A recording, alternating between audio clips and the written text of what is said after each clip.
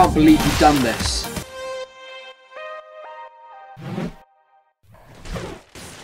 What's going on, guys? It's Psyche, and today I think it's about time we looked at a different color of builds that we usually do on this channel. Because finally we're gonna play some green today. Now I know, it's not really a Psyche video without some kind of survival slander, and yeah, you'll be right.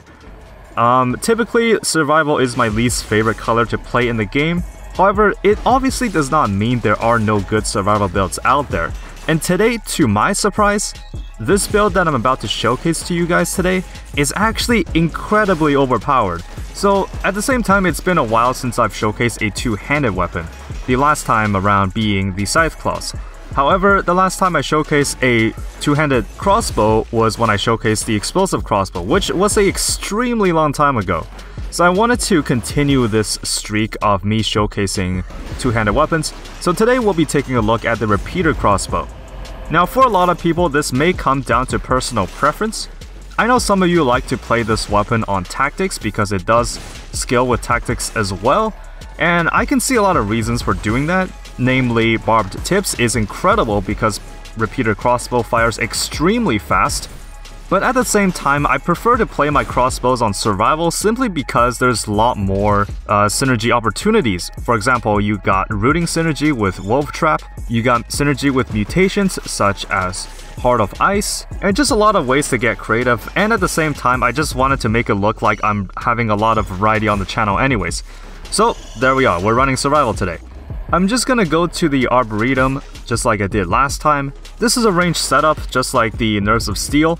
And really no better way to kick off a run than to go to the Arboretum when you're playing ranged. It's just a very suitable biome for this kind of setup. The only thing that it struggles at is handling flying enemies, as you'll see a bit later. It's definitely easier to do than the Toxic Sewer because you don't have the explosive bats flying around. Those things can get pretty annoying.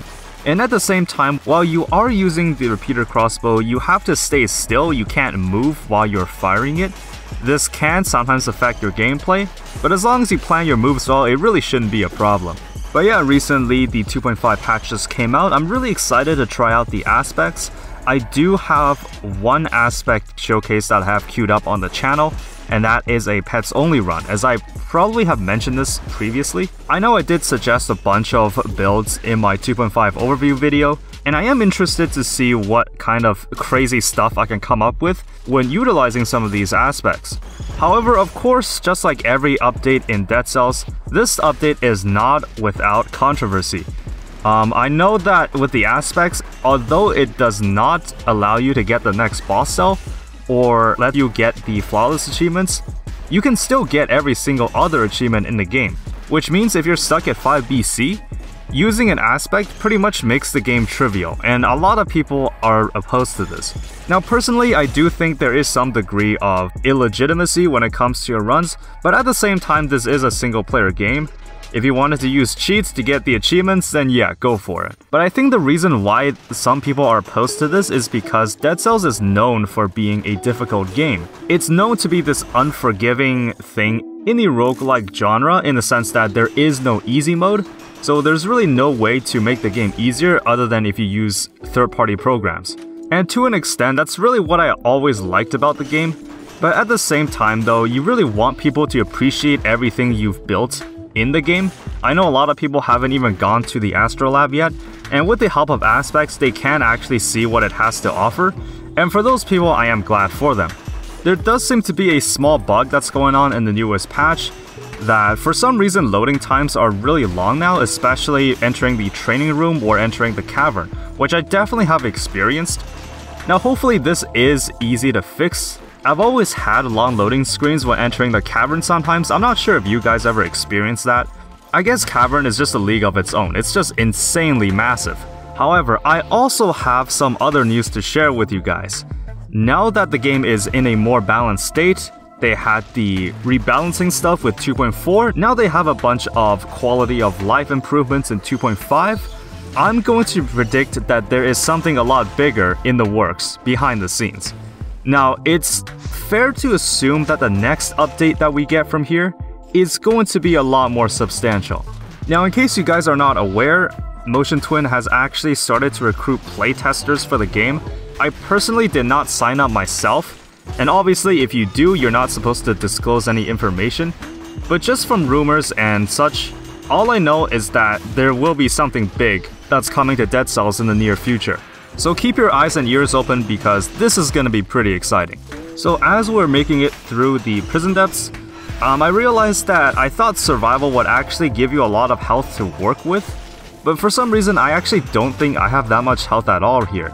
Maybe it's because it's still early in the game, but especially if you get hit by one strike from those rampagers or slashers, then a lot of your health is just gone. Luckily though, this really isn't a problem. I got some food, so we're gonna head on into the Morass of the Banished. Just like last time, I want to face Mama Tick, and since rooting has a lot of synergy in that fight anyways, I thought this was a perfect fit. Also, I have something else I want to share with you guys. I actually had the 2.5 overview video in my uploads as an unlisted video for a pretty long time now. The reason for this is because I've always anticipated a lot of these updates that were going to come out. So for example, in 2.4, because I knew, generally speaking, the beta patch usually releases after a couple weeks after the alpha, and then the full release a couple weeks after the beta. I made the overview video ahead of time just so I can release it as soon as the update is out. Now obviously, since it's the beta patch, I thought there might be some changes that they made in the official one, but for far as I can tell, a lot of it is still pretty accurate. Now behind the scenes, I have been playing a lot of Dead Cells as well, namely testing out the aspects and unlocking the gold outfits. So what do you guys think of the gold outfits? I actually think they can look a bit better. I feel like the color palettes seem a little bland with just the white and the gold. It's like they just painted the color yellow on top of the original giant or timekeeper outfits. So continuing on into the biome, I'm gonna come across the curse chest rather early, which is always a plus. I've always hated the fact that I sometimes found these curse chests when I'm just nearing the end of the biome and when I have to face the boss. I think it's definitely very difficult to carry the curse into the boss. The only instance where I would do this in is Concierge, but then again I don't even go to Concierge, so that's really never an issue. At this point, I'm just trying to focus on replacing my skills and weapons, because I believe the repeater crossbow I have right now is still the 4th rank, which is the one I got in the beginning of the game. But with the help of those 10 stats, actually never mind, 11 stats in survival, the damage is actually pretty good. And just like that, we're gonna lift the curse. So after this showcase, because of how well repeater crossbow performed, I was thinking of doing the other two-handed weapons as well. I mean, what two-handed weapon do you guys want to see showcased? I know there is still the ice crossbow, there is also the heavy crossbow. Now the ice crossbow, you know, due to the general consensus, it's not that powerful. But when I test it off camera, it's actually pretty decent. I think there's something really exciting about showcasing an otherwise that's believed to be very weak weapon. For example, the War Spear, I know a lot of you think that it's bad because its damage was terrible before, but now the damage is actually pretty decent. Historically, there are a lot of weapons in the game that was just weak by default, but I think it's very worthwhile to at least try out some of the ones you guys never tried out before. Some of them are actually really cool by its concept. Now conceptually, some of them are really cool, but a lot of them just don't have the DPS to really make it stand out. But we're gonna enter the Mama Tick fight now. Hopefully the thing that happened to me last time does not happen to me here. And as soon as I said that, of course I get hit. Basically, if you guys haven't seen the Nerves of Steel showcase, I came to Mama Tick as well, and of course, both scythe phases, she managed to hit me because the scythe just happened to attack as soon as I was done rolling, so I couldn't refresh my roll while I'm still doing it in the corner. So a little unfortunate. I did take damage again this time around, but it's not that bad. Now thanks to the power of ranged builds, I can hit this boss even if I'm on the other side of the arena. If only there was more ranged weapons in survival. I know they have Frost Blast, I know they have Ice Bow. I've never really tried them out because freeze really isn't that viable, but I like to see more ranged weapons in survival. Now alongside the Nerves of Steel, I think it's possible if they printed a bow that fired really slowly, and I think that would really fit into the playstyle of survival. So I think that would be pretty interesting. And also, in case you guys have not yet noticed, I'm doing something I've never done before, and that is going into Stilt Village. Now you might be wondering, well, why am I doing that? Well, part of the reason is because, again, I wanted to shake things up, and secondly, the repeater crossbow I had at this point is still extremely weak, so I wanted some way to compensate for it. And I know Stilt Village is just a nice, easy biome, so I thought I might be able to coast by this rather easily. And I'm going to find yet another cursed chest in Stilt Village. Now I believe this one has a 10% chance of spawning, so I kind of lucked out there, but this is going to be a risk-reward type of situation. I did manage to find a wolf trap, so that's going to complement this build rather well, because wolf trap is one of the few things in the game that can actually root bosses. I'm just trying to show the footage of me actually traversing through the biome to find enemies to kill, and I'm gonna see some elites in the distance there, which I'm just gonna completely ignore. I do not want to take any chances with those things. So right now, drop my bombs, drop my wolf traps, and everything will be fine. Gonna find the key. I think this is the second one that I find, which will unlock the exit to the biome. And you might be wondering, well, since I'm at Stilt Village, where am I gonna be going next? First of all, I purchased an ice armor from the vendor because I just really like ice armor, and I wanted to experiment with not running a shield. And here I'm going to find a 10th grade repeater crossbow that had a affix that allowed me to deal plus 50% more damage while I'm at full health. So let's see how far I can keep up this streak. This, I know it's a very rare affix to get, and I normally would not do this, but you know, this is a showcase run, let's try to make things more interesting. Now of course with this affix, it does not make things a lot more reliable. You still have to make an effort to kill things before they even hit you. But at the same time, because this is repeater crossbow, I thought I might be able to do this rather easily. So as soon as I fear that I'm going to get hit, I'm just going to pop ice armor. I think this is a very worthwhile strategy. Some of you don't like ice armor, but I would say if you actually manage to use it well, the invulnerability that it gives you is actually almost a game changer in your runs. It's possibly one of the most broken survival skills in the game. Now come to think of it, a lot of these survival items in the game actually work really well with other colors this time around, including ice armor. Ice armor works extremely well in both brutality as well as tactics. Now since I'm at Clock Tower, I'm going to fight Timekeeper. Now please keep your eyes on the screen because this is gonna be worth your time. I'm sure you've all seen this in the intro, but I'm just gonna pop some wolf traps, gonna pop my repeater crossbow, and just like that, Timekeeper gets melted by survival. This has never happened to me before. That fight took like 7 seconds. And I even managed to do it when she was still in her first phase. I know it's definitely possible to melt a lot of the later bosses in the game, but rarely I do that with survival. I just can't think of a survival build that can actually melt like what I just did there. And speaking of unexpectedness, I'm going to do yet another thing I normally don't do, and that is going to the distillery biome.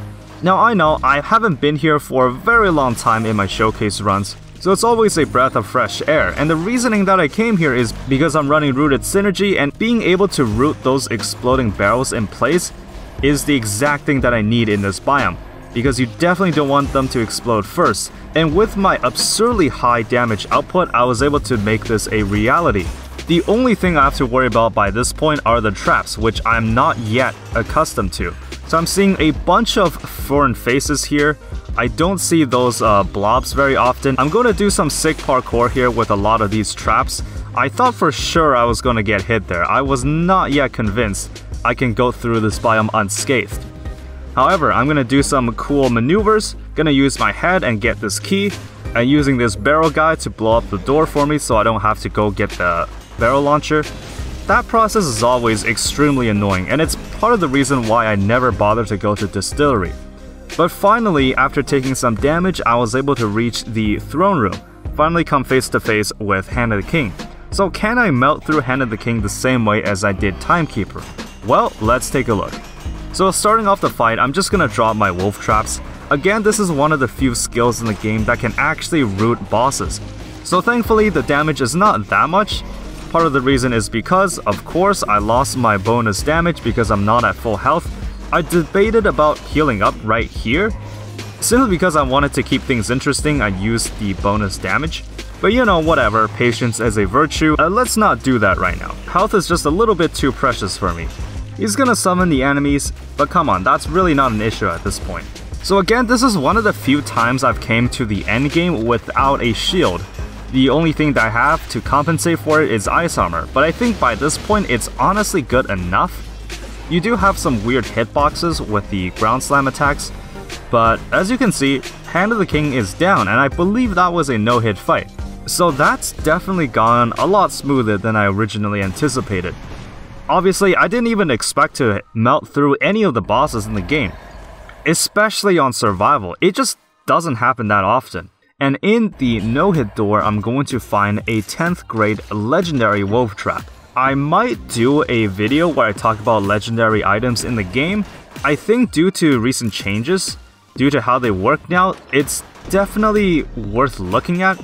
I know there's a bug in the game where if you get a legendary item that can deflect projectiles, and you deflect Hand of the King's bombs, he just kinda dies instantly because legendary items, for some reason, ignores the boss damage cap. So I guess if you really wanted to cheese the game, you can do that, just reset over and over until you get one of those items. I know such items include something like the flashing fans, the wave of denial, or any shield in the game actually, and it even works with Armadillo Pack. Legendary items in general just feel extremely overpowered now, and I wonder if they're gonna change that. I mean, in the near future, I don't really see them rebalancing a lot of these items again. So for the time being, I would say that my tier lists, at least my 2.4 tier list, will be pretty accurate for a while. I do know that I have some pretty controversial choices on my tier list, but then again, I think everybody has some of those at some point. I mean, what are you guys' controversial opinions on some of the weapons in the game? I, for one, think that the Oven Axe and the Gravestone kinda suck. I'm really not a fan of the slow, methodic playstyle where you swing things slowly and you try to get enemies to die in one hit, except with those weapons they can't actually do that. Also, speaking of which, I'm going to purchase food as well as an additional health flask just to get my health back to 100%. Gonna showcase my build once again as I always do and head into the collector boss fight.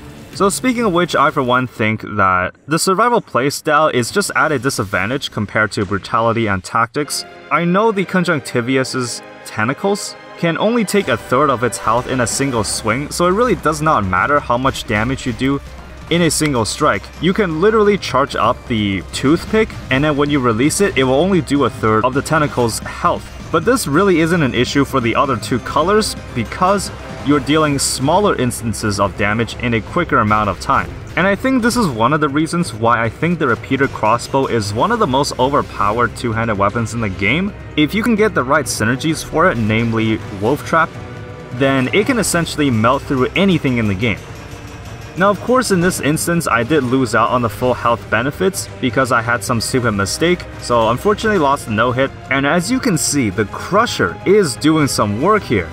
Essentially what the Crusher is able to do is that sometimes it can interrupt enemy attacks, and this includes bosses. So because it can charge up to 3 times, the Collector essentially cannot do anything right now. Now of course this isn't always reliable, that's why you see me kinda stand far away, just to make sure that in case it doesn't work, I am prepared for it. And just like this, we're gonna get into the final room, and this will be the last stretch of the game. And as you can see, just gonna pop down Crusher once again, and it's just going to interrupt the Collector's attacks. So this extending light beam attack is what I have the most trouble with, and I think this is the main reason I bring a shield into the run.